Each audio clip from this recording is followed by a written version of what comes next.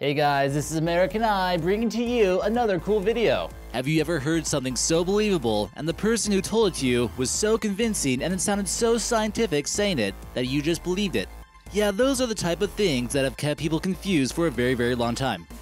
These are things that many people believe to be true, but in fact, sometimes it's completely the opposite. This is the craziest scientific misconceptions.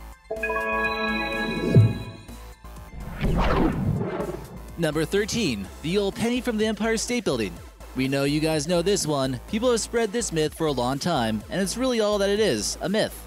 It goes that if you drop a penny from the Empire State Building, you could seriously injure or even kill someone on the ground.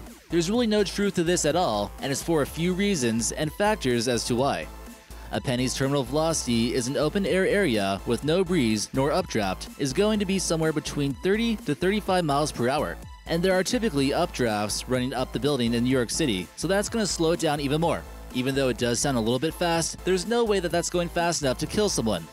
The truth is, it might not even hurt. The Mythbusters even shot a penny at a gel skull at over 700 miles per hour, and guess what? The penny didn't even penetrate the gel of the skull, so that's saying something. You're probably not going to hurt anyone dropping a penny from the Empire State Building, but you still probably shouldn't do it. Number 12. Blind as a bat. We've all heard that saying before, and many do believe that bats truly are blind. Well, guess what? This isn't the case. While a lot of bats do use echolocation to navigate and find their way in specific surroundings and situations, they can all see. Echolocation isn't even useful past a few meters, so it wouldn't even make sense for bats to be blind. It appears that many bats use something called self-triangulation that they base off of landmarks that they see. Bats create a visual mental map of their area, which allows them to determine a destination or direction to go. It's also believed that the bats may have another sense as well, magnetism. They have a substance in their bodies called magnetite, which they use as an internal compass to help them orient and navigate. Anyways, bats can see and they do all kinds of cool stuff. Number 11. Knuckle cracking. Did anyone else's parents ever freak them out by telling them that cracking their joints was going to cause arthritis? Knuckle cracking just happens in school and the workplace, and it's a part of life. But do you ever stop and think about what your mom told you and feel bad for your coworkers? Well, stop feeling bad for them, because science has shown that there is actually no correlation between cracking your knuckles, knees, spines, neck, etc., and osteoarthritis. A bunch of studies have shown that no matter how much someone has actually cracked their knuckles over the years, it doesn't seem to increase their risk for arthritis. So crack away, my friends.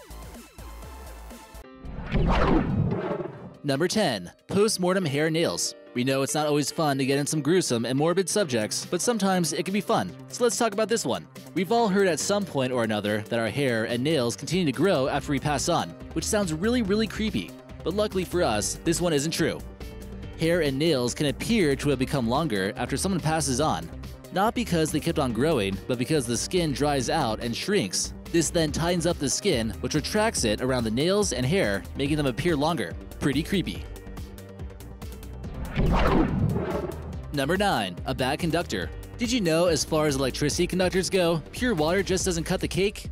Well, it's true. Pure water is electrically neutral, so sort of is unaffected by electricity. Some waters though, like tap water or lake water or standing water, carry a charge just fine though. That's because they contain elements or minerals that conduct electricity well. But if you're looking to, for some odd reason, pass an electrical charge through water, make sure that it's not pure water.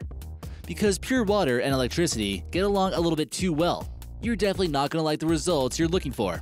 How often are we going to be dealing with pure water and electricity in the real world though? At least it's good, potentially useful information. Number 8. Lightning. Now there's a little saying out there that goes something like, lightning never strikes twice in the same place. And while that sounds all fine and dandy, whoever decided to say that doesn't know what they're talking about. Lightning can strike the same place plenty times. Places like the Empire State Building are a perfect example. On average, the famous New York building is struck by lightning 23 times per year. It can also be hit upwards of 100 times, but that comes as no surprise with it being so tall. It has a giant metal rod on the top of it, so you kind of figure. One World Trade Center is also susceptible given its incredible height. And you can see both buildings being hit at the same time in this picture. Lightning has also, while not quite often, struck the same house twice. Whether it was over a period of many years or within a relatively small span of time. Lightning can undoubtedly hit twice in the same place. The devastating electrical charges can hit over and over in the same spot. It doesn't matter. Mother Nature is certainly a random lady. Number 7. All the brain cells. It's a widespread misconception that we were born with every brain cell that we're ever going to have in our life. But there's a lot of evidence signaling otherwise. Science shows that the brain seems to continue producing new brain cells, at least in a very few key areas of the brain. This is certainly true during growth into adulthood. The process of your body building and creating new cells is called neurogenesis. This is the process that generates neurons from neural stem cells. Everyone has the ability and capability to create these new cells. It turns out they can even enhance cognitive function. According to a study pulled from the journal Cell, done in 2013, your brain still produces around 700 new brain cells every day. Number 7. Not a Brontosaurus. Alright, so here's a fun fact, but you need to brace yourself for it. The Brontosaurus, as we all know it, never even existed. Yes, a paleontologist discovered a fossil and named it Brontosaurus, when actually it was an unidentified dinosaur known as an Apatosaurus. What we've known about history, or what we thought we've known for over 100 years now, is all a lie, and it's due to a dumb rivalry between two paleontologists. The man responsible for this mayhem and the madness is Othniel Charles Marsh, who misidentified the fossil in the 1880s. It apparently caused a lot of confusion throughout the years.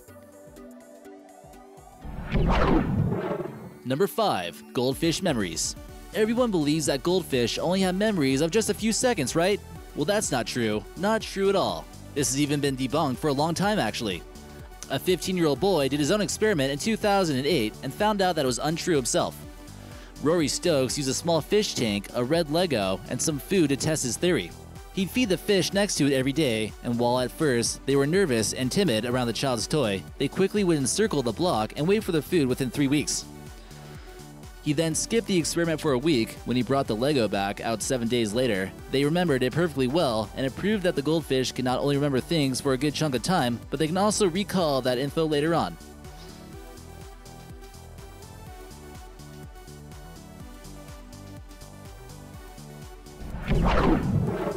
Number 4. Pruned up.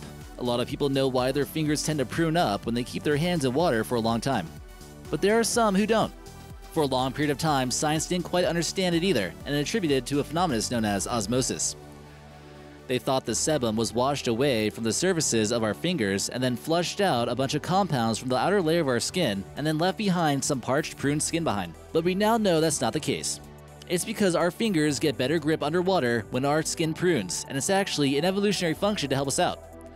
Well, back in the times when our ancestors had to gather vegetables and other foods from wet areas and walk through streams barefoot, they really needed extra help. We're glad it's not what they initially thought.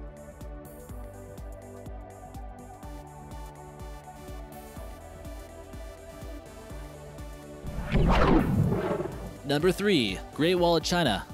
No, the Great Wall of China is not the only human-made thing or structure that can be seen from space. And really, it all kind of depends on what your definition of space is. If you can see the wall from space, then you can see other structures, and if you can't see it, then you can't see other structures. From the moon, for example, you'd be able to glimpse at some lights in our planet, but you would never even be able to dream of seeing the Great Wall of China. But we're just saying, there are other human-made things that can be seen from space, and that ride isn't reserved for the wall.